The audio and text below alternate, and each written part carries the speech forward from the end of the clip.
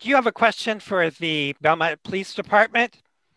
We have a new show that's premiering today with Belmont Police Chief James MacIsaac called Ask the Police Chief.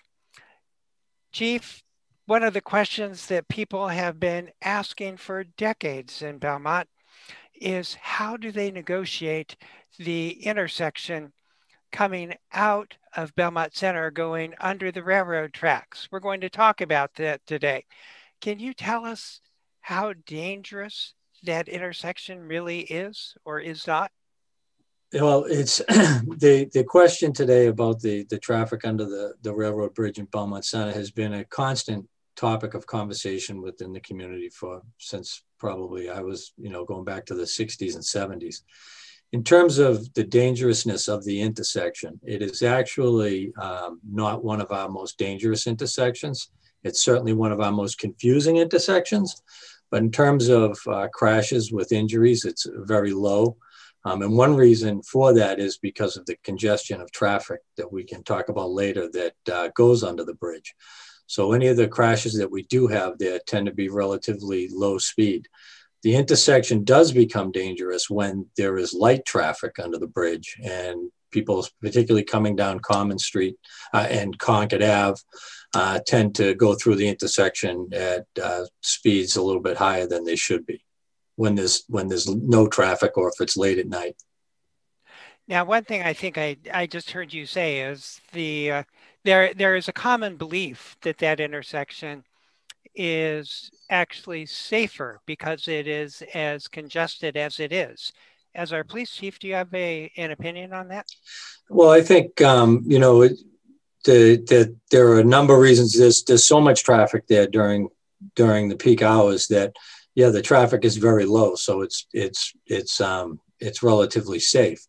I don't think it's safe for pedestrians and people on bicycles, particularly going through that intersection when the traffic is heavy. But as far as motorists goes, yeah, it's a relatively safe intersection. It's confusing, but it's relatively safe.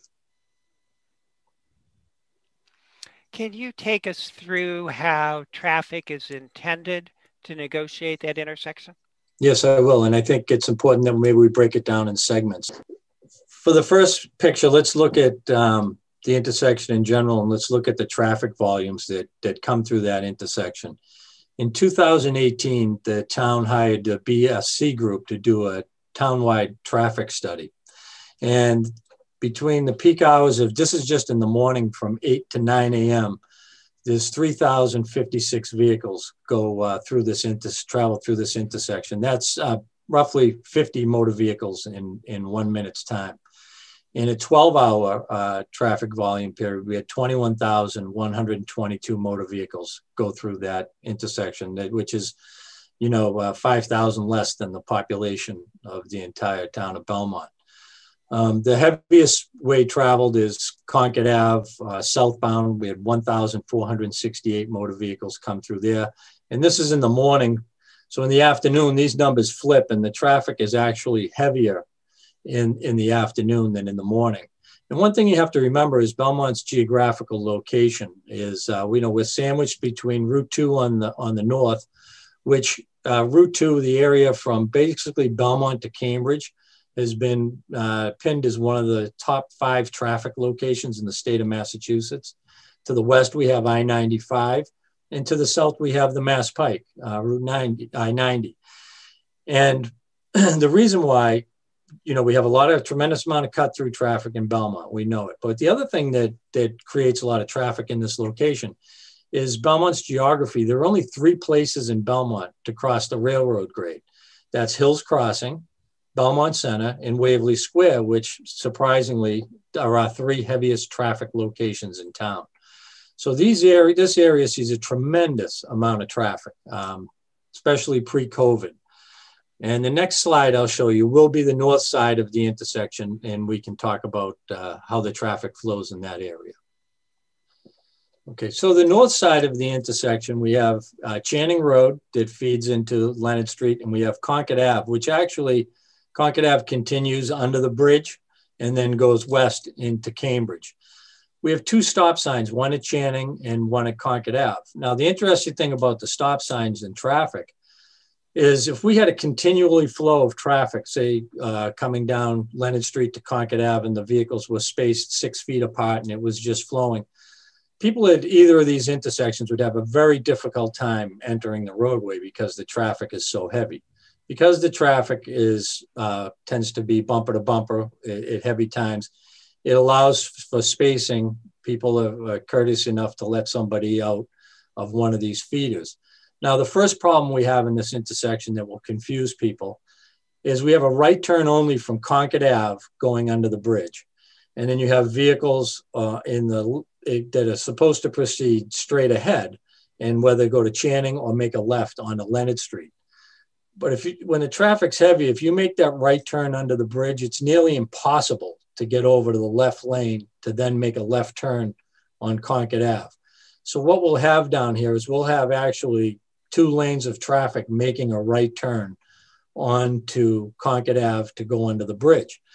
And we'll show you what happens on the other side of the bridge as well. Now, there's been times in the past when we've tried to enforce these turns down there, and we've ended up just making matters worse under the bridge in terms of traffic and backing that up. The next slide, we'll look at what happens under the bridge. Before you leave this slide, Chief, yes, can you talk about the pedestrian movement there too? So yeah, we have the pedestrian movement. We have the crosswalks at Channing and Concord Ave. And again, you know, what happens is those are probably the 2 safest places to cross. And you need to walk a little further if you want to cross safely at Concord Ave and the bridge. And what you need to be aware of as a pedestrian is for a motorist coming into this situation during peak traffic, they're dealing with a lot of different things. You know, that we're talking about turns and cars moving in and out. So adding pedestrians to them is one more thing that motorists have to be aware of, as well as pedestrians, that the motorists are, you know, some of them, if they're not used to this area, are confused. Other ones have been in traffic since they left their homes in Woburn and Winchester. And, you know, we sometimes see aggressive driving in this area as well. This slide is what happens when vehicles come under the bridge. When I talked about the vehicle taking the right turn from Concord Ave to go under the bridge and then wishing to turn left, it becomes very difficult for them to make a left turn. So what we end up with is vehicles in the right lane making a left turn, which they should not do, and it adds to confusion. And here we have the no. Again, this is something that we've tried to enforce over the years, and same thing. We end up with creating more problems if we stop anybody under the bridge, or if we try to direct them to get in the left lane, we end up creating additional traffic. So if we see it, and our officers are fortunate enough and they can pull the vehicle over down on Concord Ave ways, we'll enforce that. But in terms of when you have 50 vehicles a minute coming through this intersection and everything, it's very difficult for us to enforce that rule. And I don't see any crosswalks here. No, we wouldn't want to introduce crosswalks into this location. This is a very dangerous intersection. The last thing you want to do is introduce pedestrians to it. And one of the things we've talked about is bicycles. So, you know, I ride a bike. Last Sunday, I'll come through this intersection when the traffic is very light. If I'm coming down Leonard Street and I'm making a right on the Royal Common, I feel comfortable doing that. Or if I'm coming down Concord and making a right onto Concord and under the bridge into Belmont Center, I feel comfortable doing that on my bicycle. But I would never, I would never come down Common and try to make a left under the bridge. Just those left turns I won't make on my bicycle. I'll drive a little further to go around those. And I know I've had some discussion with people that are cyclists, and, you know, they're like, well, we should have as much right. And you should, but there's a point where, you know, whether you feel as though you have a right to drive through there, which you do, you have to weigh the dangerousness of it. And as someone who rides a bike, I won't make those left turns under the bridge unless there's very little traffic. It's early in the morning or later at night, and I can see what's happening. And this is the last picture, and this is the one that really indicates what's going on down there. Now, in 2016 and 17, when the town did construction work to Leonard Street and narrowed Leonard Street, was the last time of probably 5 times that traffic engineers and designers looked at this intersection. And they even looked at signalizing both sides of the intersection. But the biggest problem was what happened during peak traffic hours. It was just impossible to get the traffic moving through Leonard Street. And this is because of the bridge. The bridge restricts anything that you can do in terms of rotaries, in terms of any of those things, because you have to make allowances for trucks to come through here, and the lights. They just couldn't make it work without creating a backup that would probably back up to Cushing Square and back up to Arlington and down Concord Ave.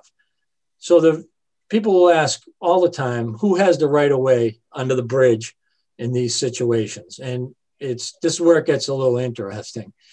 This is not a normal intersection in terms of traffic laws like 89.9 that says when making a left turn, the vehicle on the right shall yield to the vehicle on the left, because we have a number of things happening on this intersection.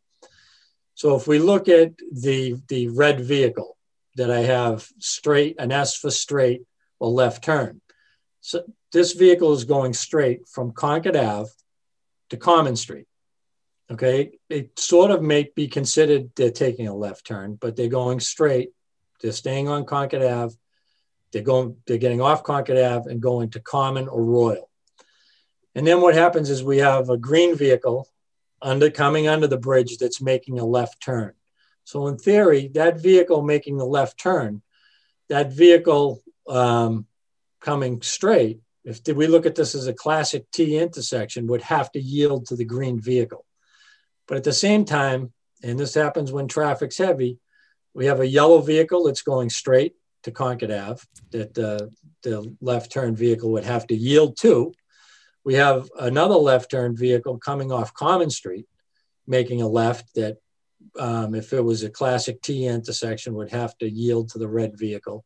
So you have a lot of things going on there. So if we cite somebody, if that red vehicle was to barrel through that intersection and hit, a couple of cars and come out and say, well, I had the right of way, we could cite for failure to use care when entering an intersection. And so residents will tell you it's stressful to come through here. Commuters will tell you it's stressful, but it's really a kind of a give and take. And if you're patient and you wait for your opportunity, you'll get it. But it's certainly very confusing. And then we have the white vehicle that's making a right turn. That even adds to it if they then try to make a left turn, as we spoke of in the previous picture. So, and this is where I get to it at night, or when the traffic is lighter, especially during COVID, we don't have nearly the commuters that we have. The intersection does become more dangerous because you have the green vehicle making a left and you have somebody coming down.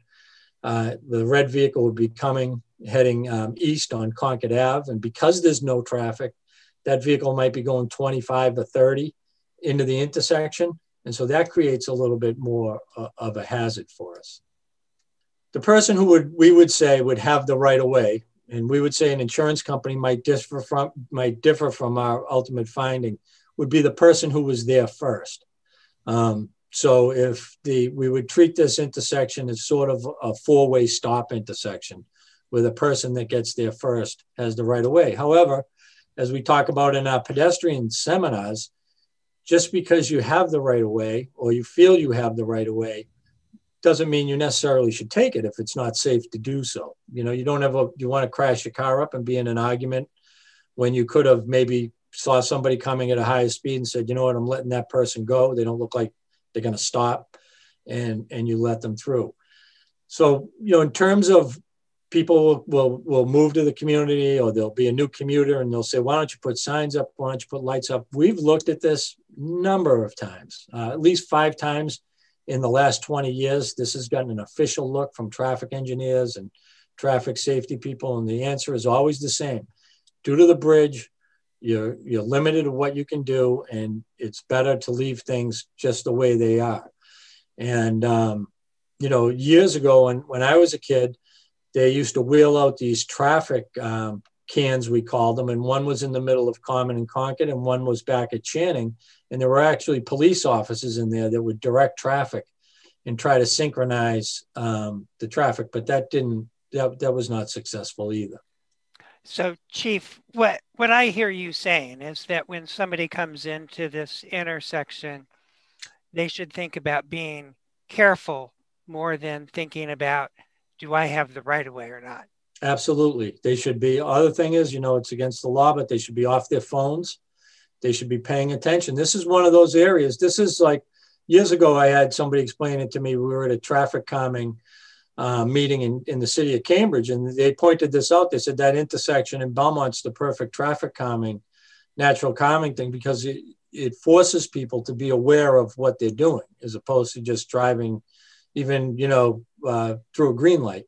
You really have to pay attention when you get in here. You have to, be willing to yield, whether it's your ego or whatever to somebody else. That might be confused with the intersection, or, I'm sure there's people that get in there and say, you know what, I'm just going to go and, let everybody get out of my way, let that person go. Because, you don't want to crash up your car. You don't want to get hurt because, to make a point to argue that you had the right of way. This is a very confusing intersection. It's probably one of the most confusing intersections in Massachusetts. And anybody that will commute through there will tell you the same thing. It seems a tremendous amount of volume of traffic. And if you introduce lights and things like that, you end up backing traffic up, having an effect all the way to the Arlington line, all the way up to Park Ave, at Route 2. So this is the way that, all the experts tell us is the best way to do it, is to leave it the way it is. So if you've ever had a question that you've always wanted to ask the Belmont Police Department, you now have the opportunity to do that. And we will pose that question to Belmont Police Chief Jamie MacIsaac and see how quickly we can get it on the air with the Ask the Police Chief. You've been watching Ask the Police Chief with Chief Jamie MacIsaac. Thanks for watching. I'm your host, Roger Colton, the Chief, and I will see you next time.